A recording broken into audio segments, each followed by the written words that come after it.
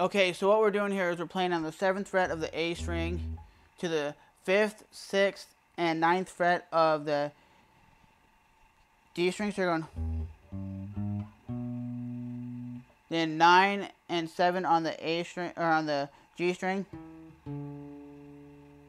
Back to the 9th fret of the D to the 11th G, 9th on the D, and finishing the riff on the G string, 7 and 9.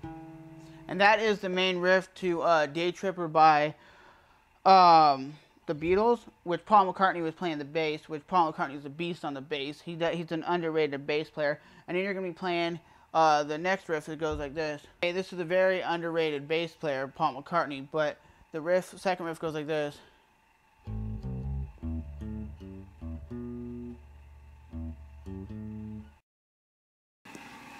So what you do here is, guys, you're playing the open A string, then 3rd and 4th fret of the A, and going to the D string 2nd fret and G string 2nd fret, and then playing the open G, and you're going to hammer on from the 2nd fret of the D string to the 4th fret of the G string. That's how I play it anyways.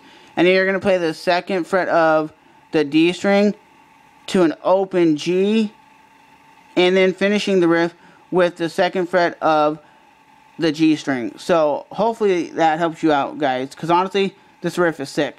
You guys should be listening to more Paul McCartney. That was a beast on the bass.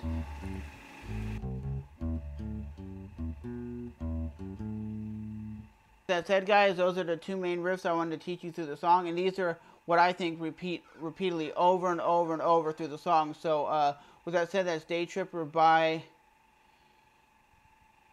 the Beatles, one of the best bands ever. So with that said, please rate, hate, comment, subscribe, and I'll definitely see you guys in the next video. Peace.